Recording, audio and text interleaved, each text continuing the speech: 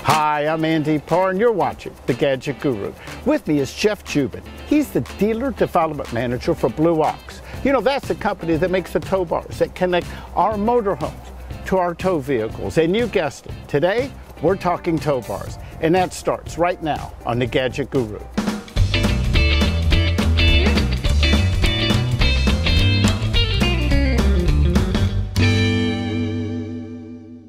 Well, I won't speak for you. All I can tell you is that when I purchased my first motorhome, and I knew I was going to be towing a vehicle, I just went to my dealer and said, what tow bar do you recommend? Well, by pure coincidence, they said, we carry Blue Ox. They installed it, had the base plate connected to my car, have an air brake system on there. And I have to tell you, after about 10,000 miles, I've had no issues. But the thing is, there's a number of different tow bars, and it's not like a one size fits all type of scenario. So that we can make sure that you're getting the right tow bar, I asked Jeff of Blue Ox if he could come in and let's talk first, and we're going to hit a variety of topics today about tow bars. Let's talk first about how do you know which tow bar is right for your towing application? Well, a few things that you're going to need to know is the type of vehicle that you're going to tow. Not only that, but the weight of the vehicle as well, because the tow bars are really based on a weight rating on the type of vehicle that you're going to pull and its weight.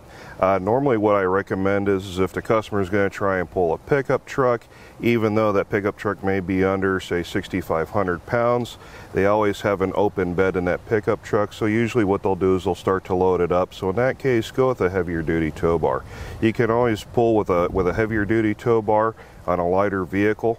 But in most cases, if you have a lighter duty tow bar, you're subjected to whatever the weight capacity is of that tow bar. Okay, for motorhome applications, how many different tow bars does Blue Ox have in their lineup? Well, we have three that are extremely popular that are motorhome mounts. We have our brand new Ascent Tow Bar, which is a 7,500 pound all aluminum construction tow bar. It only weighs 31 pounds. After that, we have our Avail tow bar, which is probably one of our most popular. It's a 10,000 pound tow bar. It also features the same non-binding latches. It's 2 inches longer, just like the Ascent. The reason why we do that is so when you go in and out of turns, you'll notice that you'll be able to make a sharper turn without having to worry about the corners of the vehicles touching. Okay, which tow bar do I have on my vehicle? Right now, what you have is the Alpha tow bar. Okay, I see a lot of those around. What are the pros and cons of that model? Granted, it's not a brand new tow bar. I've had it for a year and a half or so. Okay, well, basically that was one of our most popular tow bars at one time. That one right there, though, still has the old style latches or locks on it that would eventually bind if you put a lot of pressure on it. Let's just explain what binding is. You have latches that are on, and again, I'm just going to use words that I use, on your tow arms. Correct. And what binding is, if you get a certain angle, when you go to release those so that you can disconnect it from your car, they kind of lock. I mean, correct. I know you could stomp on them, whatever, and they're stuck there. And I'm to understand that the main reason the binding occurs is when you're on a hill, up or down, or on a tight turn. When you get in that situation, what do you do to get out of it? The first thing I would try recommending to do is starting up the tow vehicle and just moving the steering wheel back and forth. Usually by doing this 1 to 2 times, you're releasing the bind that's on the tow bar. And the bind is actually a forward amount of pressure that's being applied to the tow bar, and it makes it difficult to trip the latches. Okay. Now, you mentioned, this one's been around for a while. Now, there's a step up to this one. Correct. That you said is longer arms and it reduces binding? Well, it doesn't reduce the bind. What we have is a patented non-binding latch. So no matter how much pressure you put against the tow bar, you can always trip the locks. Okay, and what's the name of that one? This one's going to be the Ascent Tow Bar. Okay, that's the one you brought with you. Yes, sir. Okay, I tell you what, let me go get it. Okay, here it is. This is the Ascent. Now, at first glance, comparing this to my model, it appears the tubes are larger. Everything here looks beefier.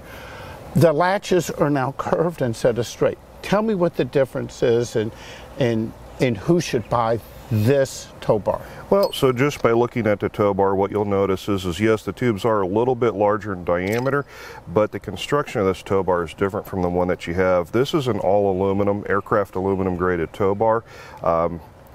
the reason why we did that was it was basically for our customer that wanted to have a lighter duty tow bar. As you can basically tell, we shaved quite a bit of weight off of this one versus our previous models. You said this one's 31 pounds? This one's 31 pounds. And how much does that one? That one's going to be about 42. Okay. Okay. And now the non-binding, you said it's a more improved mechanism? It's a patented non-binding latch. If you notice on the previous model, you have a raised area or a raised box, and that is where the lock is actually mounted on the tow bar. On this one, it's a latch mechanism that we built into the tow bar. So if you get in a situation where you're parked on a downslope or uphill on a corner, it should be no problem releasing it? Correct. I can feel it's more spring loaded here. Two fingers, you can trip that latch every single time. Okay. So if somebody wants to upgrade from the Alpha to this, is it as simple as just pulling it out, putting it back in? It's that simple. Okay. I tell you what we're going to do next. We're going to move over to the tow bar. There's a lot of videos online. I don't know if you've seen of users showing how to hook up, you know, or how to connect your car to a Blue Ox tow bar. And I got to tell you, I've seen so many mistakes in them. Instead of me being critical of them, why don't you and I do it and you show me the correct way to connect your car, the safe way, to a Blue Ox tow bar. You ready for that? Absolutely. Okay, we're going to go on and move over to the tow bar. Is there more than one correct way to attach a tow bar to a vehicle? No, and typically what you want to do is put your tabs in first, which is the items that you see right here. Okay, let's go in and put them in. Okay. And any tricks that come along the way while you're doing it is good. Now what you want to do is put a little bit of forward pressure on it. Once you do it, it pushes a spring-loaded pin back, rotate it, and they'll lock into place. Okay, just going to grab the other one. We're going to do this in pretty much real time. Okay. And by the way, speaking of real time, I'm going to put a link to another video where me and my friend Simon did the whole thing under 5 minutes. There's a link right up here for that. Okay, the tabs are in. What's next? Okay, so now what we want to do is connect our tow bar. Okay. Okay, I'm going to let you do this because you were telling me a trick earlier. What you want to do is separate the arms, and the reason why you do that is it allows you to put a little bit of forward pressure on this particular tow bar, and then you can also put side pressure on it to pull it down. Bring the tow bar down. Yeah, we were talking before. I never was able to get mine all the way down. The reason is I had the arms together when I was doing. You said to have it separated first when you're putting them in here. Okay, here, I'll go and hold this for you while you... Okay. Now, usually what I recommend is having both tow bar legs together and then connecting up one side first, and I'll show you why. And of course you use the up on the other side to get I guess the knuckles, or what's the proper term for that? This is called our triple lug, or it's actually an offset triple lug. The reason why we do this is we offset where the tow bar is attached to our triple lug. It actually acts like an alignment for our base plate and tow bar. Okay. Now the reason why I suggest bringing both arms over to one side and connecting up one leg first is, as you can see now, I don't even have my hand on the tow bar. I'm not fighting the tow bar from side to side. Yeah, you're absolutely correct. I know I have been doing that way. I would keep them separated in your kind of juggling, or if you have, it will require two people sometimes. You know, I'm not a big guy. Okay, let's go on and do the other side. I guess this is shampoo, rinse, and repeat.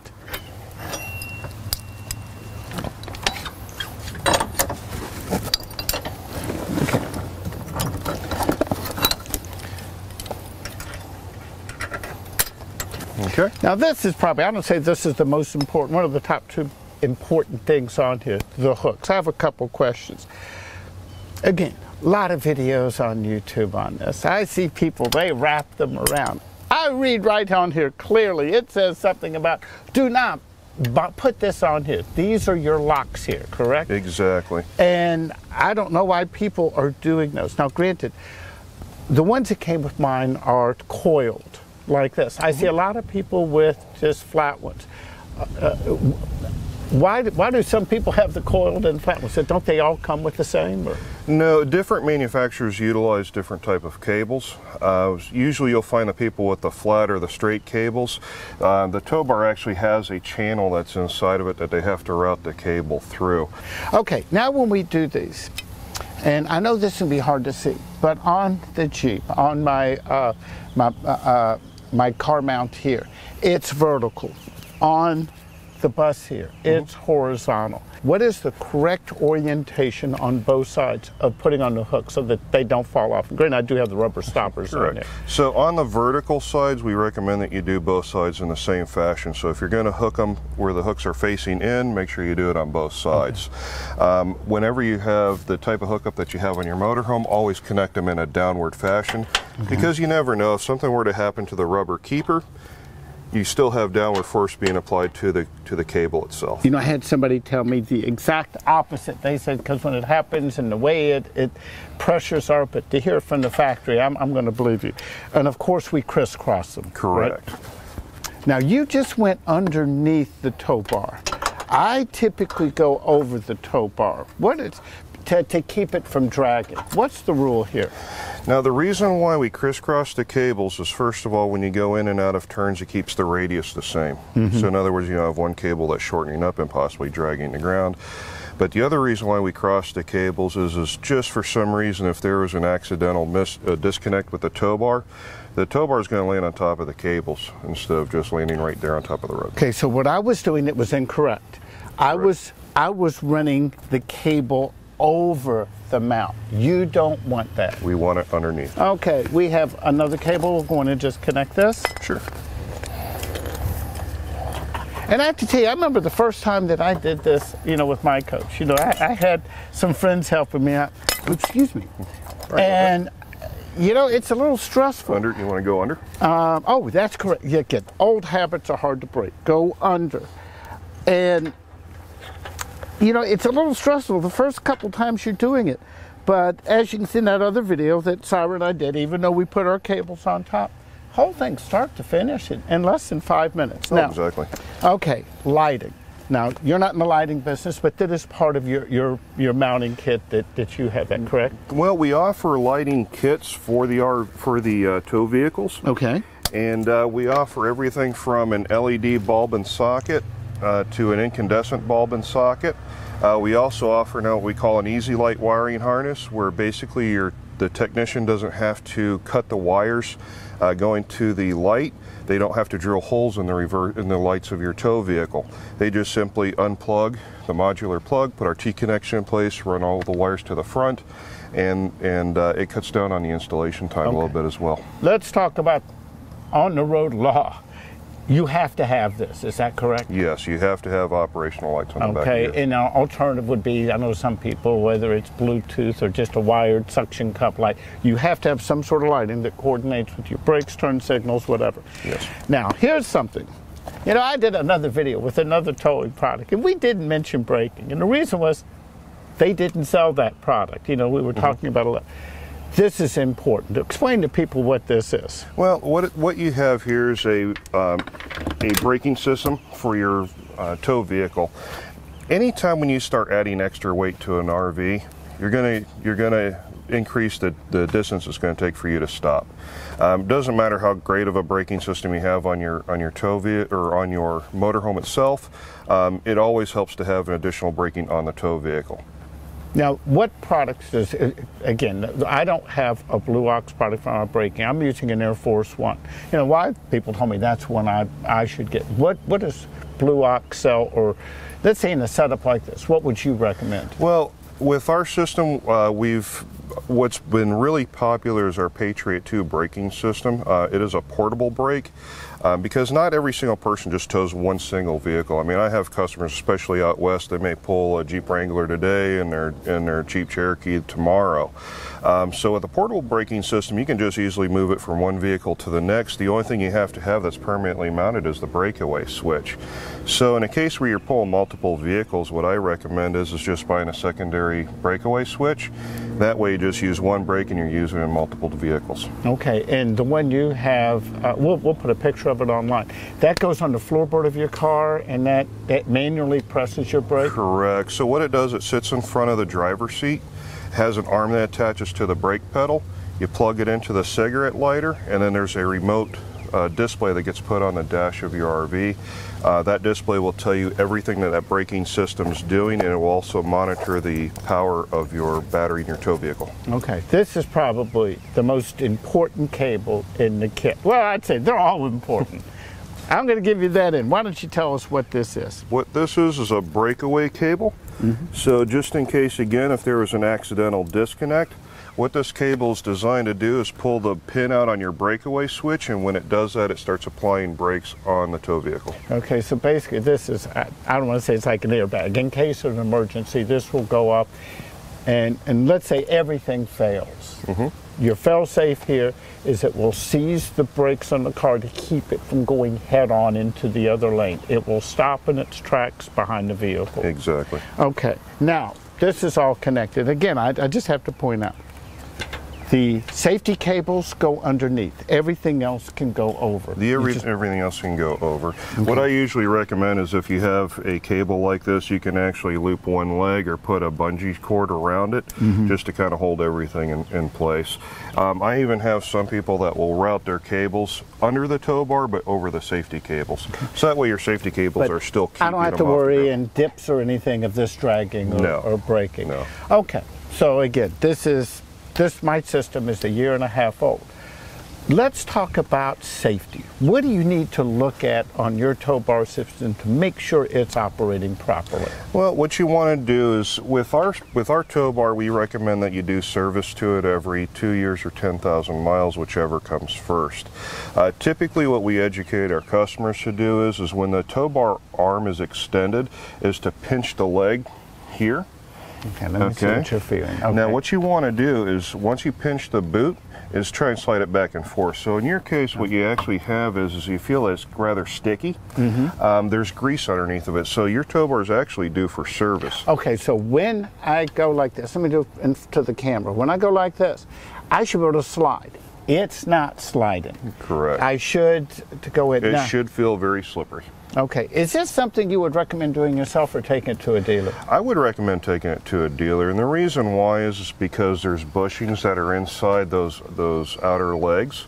You want to measure the tolerance on it. Basically what the tech is going to do is they're going to extend the leg all the way out and check to see how much wobbles inside that leg. Okay, considering I keep my bus garage kept when not in use. I probably use it 1/3 of the year. You know, while I have the cover, I've never used the cover on here. I figured, you know, it's designed for outdoor use. If I would have used a cover, would that have extended the life between maintenance? It might a little bit. You have to remember the main thing is with our tow bars, we actually put a rubber boot over to try and keep all the dirt and debris out. But eventually what happens is the grease will start to break down or it gets pushed further back into the arm assembly. So what the tech has to do is they're going to take this boot off. They're going to inspect the inner leg, they're going to inspect the bushing on it, they're going to clean everything off, and then they're going to put more grease back on it and reattach the boot. And repeat to me the intervals that you should have that done. It's going to be every 2 years or 10,000 miles, whichever comes first. Now one thing I wanted to bring up too is, you know, with Blue Ox, we have team members that go out through, that are throughout the country. We do over 200 shows and rallies. At those shows and rallies, we actually have a group of guys that will go out and then rebuild the tow bars for a very minimal fee. You know, I saw online that at the Super Show, in Tampa, of course, I live in Florida, that you had people there, but how do you book a reservation for an event? So usually what you want to do is go onto our website, which is blueox.com. We have a listing of all the events that we're going to be at. Even if you don't want to have your tow bar built that very first day, I recommend coming in the first day and making a reservation. Okay. Now, the other question I would ask you has to do with Jeeps and certain tow vehicles. I have a Jeep Wrangler. Again, I have close around 10,000 miles of towing in this. I have never had an issue. It's a 2017 Wrangler. But you read about the Cherokees or Grand Cherokees, and right now even the new, Grand Cherokees. There's some issues there, and Jeep, Fiat, Chrysler, and others, you don't work with them. They've been very slow to respond. We're talking about, and again, a drive wobble, what some people call a death wobble. What can be done on the tow bar end, on the user end, to minimize the chance of that happening? Well, as far as there's nothing that can be done as far as the tow bar is concerned. That's actually what's occurring is in the tow vehicle itself. So again, nowadays we're trying to conserve energy. We're trying to get the best fuel rating that we possibly can with our vehicles. Usually the tow-in is set as close to 0 as possible. So that means the tires are as straight as can be. As far as the alignment's concerned. So at one time we were recommending to the customer was going out to an alignment shop, having the alignment checked, explaining to them what was going on, that it was occurring whenever they were towing their vehicle. And what we were finding out from the alignment shops was they were just slightly towing it in, so it was still within tolerance of whatever the manufacturer wants, but that was getting rid of that. Now with the Jeep and Dodge products, they're actually recommending that the customer go back, and I guess there is an addition that they put on from There's the some kind of wiring harness. It evidently is difficult to get, and again, I think they have it solved for the Cherokee, but you know, just based on the forums, not gospel, just based on the forums, that they're back ordered or whatever, that there's a waiting list. You know, if I've tried, you know, before I purchased this car, another Jeep site, I've tried calling the Jeep toll-free number, and it's like they don't know anything about it. I'll give them the service notice number, and they say it doesn't exist. You ask at dealer level. So, you know, I was just curious. You know, again, I like Jeep products because they're great to have, because they're good to tow. They're good when they're off-road. Now, some people lift their Jeeps up. I was always to understand that a tow bar should be level. Yep, our ultimate goal whenever you connect your tow bar to your motorhome is you want to have that tow bar as level as possible within 3 inches with our company. Okay, so and that has to do with how you would connect Correct. So if you had a raised Jeep, what you'd have to do if your tow bar wasn't level to get it level is to use a riser drop receiver, which slides into the back of the motorhome, and you'll see it just has an offset receiver, so it'd raise it up anywhere from 2 inches all the way up to 10, or drop it. I tell you what we're going to do. We're going to do a part 2 in this because you have a new tow bar with you. Yes, sir. And we're going to show how you connect that and what the differences are. So stay tuned. We're going to have that in just a moment. But first, any other final words of wisdom? Your information's been very helpful. Well, I learned a lot here today. Now, lastly, what we did, the thing that we have not done was at least lock in one of the arms on our tow bar. So what I would recommend at this point is you're going to get your vehicle set up to tow. Now on vehicles that have a 4-wheel drive where you can put the transfer case in neutral, I suggest just pushing the vehicle back with your leg after you're done hooking it up to at least lock in one leg. Okay. So it's funny, I had a conversation with a friend of mine because on the other video that I put the link up earlier with Siren, what I would typically do, once we're at this area, I would go in and put the Jeep in tow mode. Up to this point, I would just have the brake on.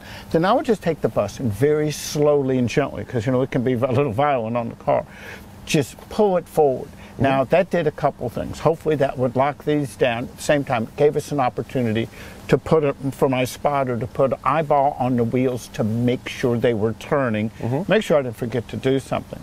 Now, my friend told me, no, you're doing it the wrong way. What you should do is before you put the Jeep in tow mode is to back it up, to put it in reverse, you know, and to actually use the motor to do it.